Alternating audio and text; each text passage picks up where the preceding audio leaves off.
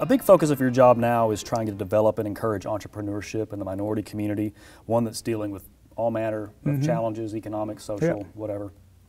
Can you describe your role in that project and what leadership challenges that you're having to face in that role? Yeah, and I don't think it's personally a leadership challenge of mine. I think for the most part it's a leadership challenge for the urban community throughout the United States of America. When you look at the state of business oftentimes in the urban community, specifically the African American community, and when you want to look at the economic development of the community, I think as you grow a community economically, there are so many benefits to producing safety, opportunities, all the things that if you look back at it, Lance, prior to 1964, there were approximately 600 plus African American owned grocery stores in the United States of America. Today, there are less than two. I think one or two in the country, and that's because of the economic development of the communities. And so where economics oftentimes go down, crime goes up. And so you got to find a way that you look at other minority communities and take the Asian community, for example. $1 will stay in the Asian community for 28 days. $1 will stay in the Jewish community for 16 days. But it's unfortunate $1 only stays in the African American community for 6 hours. Wow. Well, it's hard to grow business when $1 comes into your community and leaves that quick. Right. Prior to integration, though, $1 would stay in the African American community for 4 years. Well, that was economic development. So when we look at the things that have happened in our communities over a period of time, you have to go back and analyze and say, man, what's really going on and how can we develop the economics of a community? And I think the first thing you have to do is start looking at the morality of the community. And we're being a faith-based institution, I can say that. I guess if I was working for the state, I'd say social responsibility. Right. But I can say morality of the community because there's so many issues that we're dealing with in the African American community that were not relative to 1960. For example, in 1960, 80% of the families were led by men. Today, only 30% are led by men. That's a problem. Right. Those are things that you have to find solutions for, but you're not going to fix them overnight, which have a negative impact on the community itself. You look and see where you have fathers in the homes, then you'll see the greater positive impact that you have on the community. Look at the literacy scores, look at the test scores, look at all those things that come about. And it's important that we look at the economic viability of each community based on the opportunities that present to the people who live there. And so after looking at the morality and looking at offering education access with support that leads to success, then I realized you can have a good heart, you can address those moral issues in the community, but if you can't find a way to sustain yourself economically, you're going out of business. And so that's when I decided that, okay, after 10 years of doing this, then I need to shift the focus, because with the challenges that we had at Arkansas Baptist College, it was all financial it was all about finances.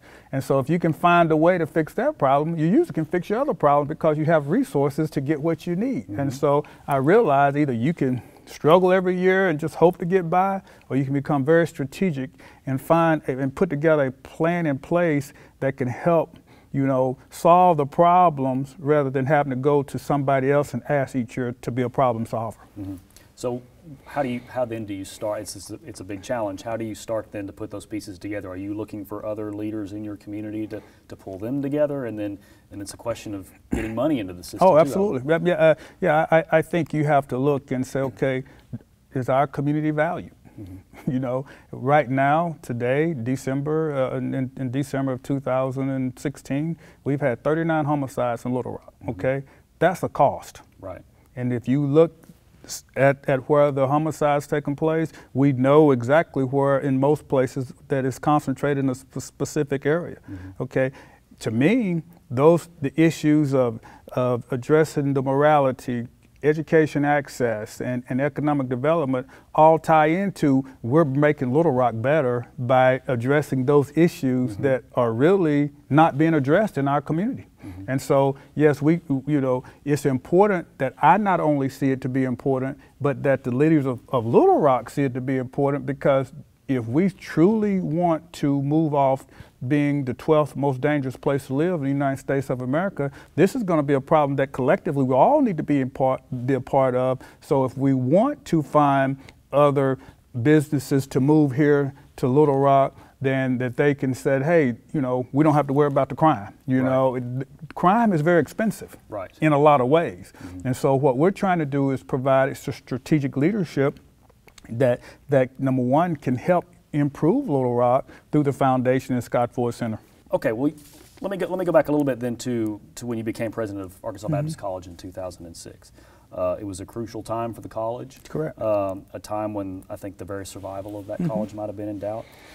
What leadership skills did you have to call upon to take on those challenges, and how did you go about meeting the early goals that you had coming into that situation? I believe it or not, Lance, I thought that came from coaching, that came from military, you know, because I assessed the situation and I tried to, in coaching, what I said, make first downs every week. Okay. You know, I believe inch by inch, life is a cinch, yard by yard, life is hard. We're going to make some little progress, and we're going to show that progress. You know, even though we had a strategic plan, that we were going to show little progress and said this is what we've accomplished. But the first thing I thought was most important thing, that we had to reach out and touch human capital.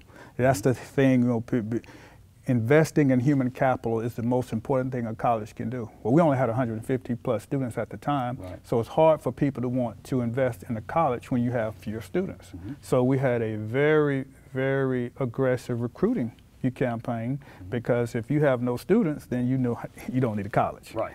So that was a part that said, okay, being recruiting coordinator for the University of Arkansas for football, I drew back on those experiences and my relationships throughout the United States of America that helped, you know, in moving that initiative forward. Then I wanted to become, you know, financially responsible, and you can do that when you have human capital, because with resources comes with students, you know. But if you have to put the student first, if you worry about the money and you're not taking care of your students, that's not good customer service.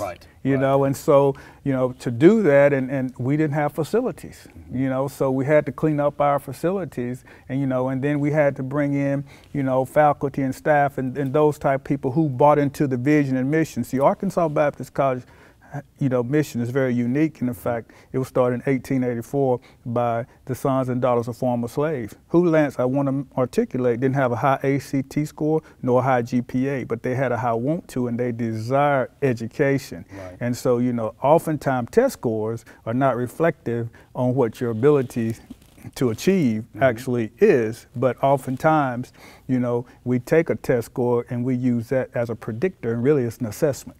And so it's so important. So, you know, when you look at the average test score of our students, you know, it was usually based on experience, you know.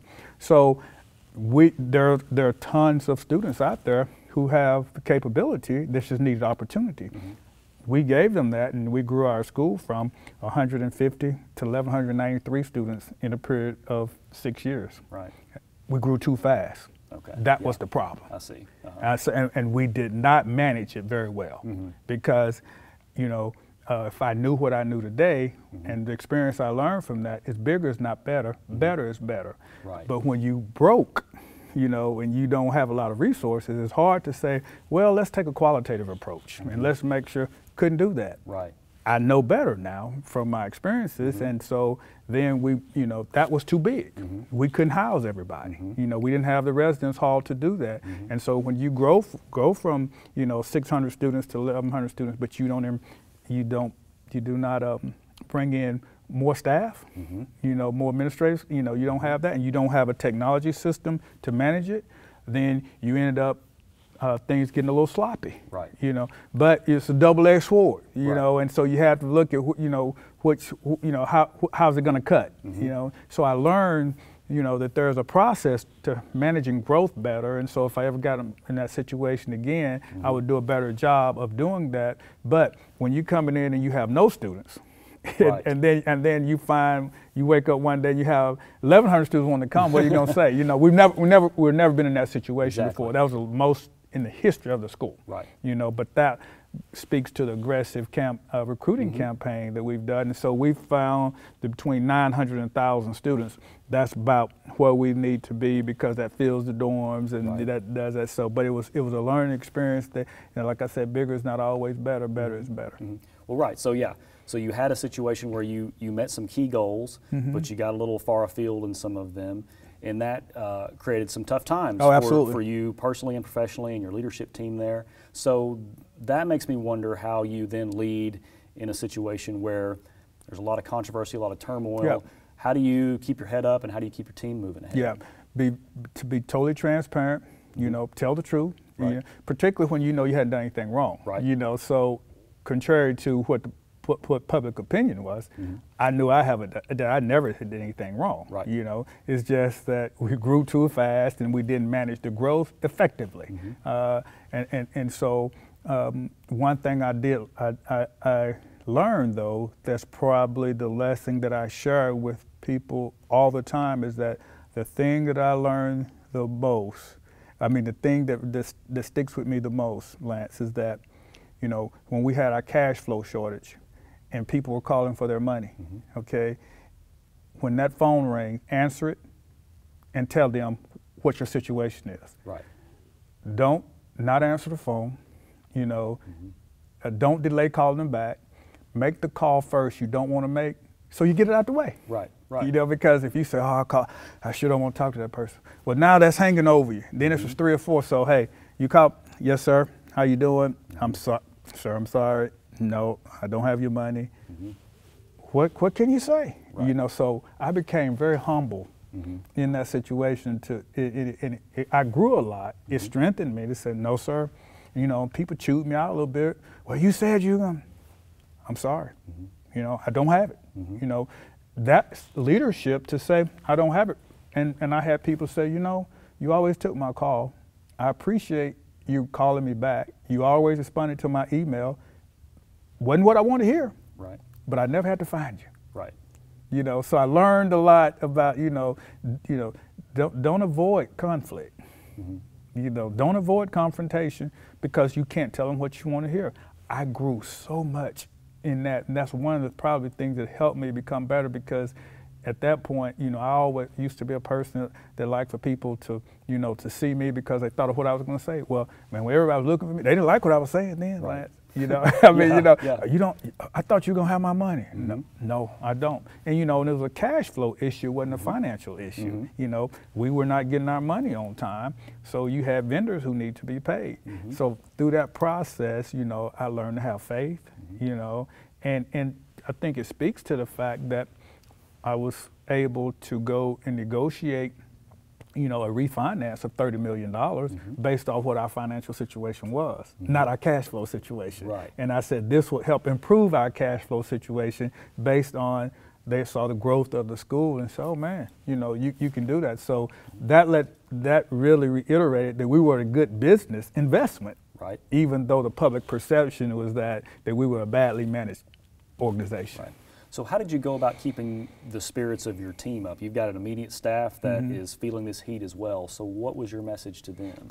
Always meeting and said, hey, here's where we are. Here's what we're going to do. I'm going to be the last to be paid. I said, we're going to take care of everybody, that's on the lower tier, and then we'll work our way up, and we're going to do the very best we can. And I said, we're going to work through this. And then I said, and I'm not walking out, but I call it we fumble, in football, we got hit in the back, we wasn't expecting it, we got clipped. Right. Got knocked down. Unfortunately, we didn't get a flag thrown for the people, so we didn't get a penalty and get moved up. But it was, and so to have that communication, to call a meeting with the school and say, here's where we are, and my faith is what really brought me through, and said, God's going to pull us through this. I never allowed for my faith, to ever leave me. Right. And for that, when we got the refinance, that was part of it. And then, I said, okay, we got a few other things, accreditation, let's get that worked. You do not leave in the middle of the battle. You complete the process. Now, if they want to change leadership, the board had the right to do that. But I was not going to abandon the ship in the middle of the storm. Right. You know, so as we repositioned and got things, you know, in place, I knew that 10 years as a college president in the environment I was working in was quite a bit, and I joke sometime. I said, you know, the President of the United States, we term limit that individual That's for right. 8 years for a reason. Well, they can print money and go into a deficit. I was broke for 10 and a half, and Right. you know, so that was more than I could Right. stand.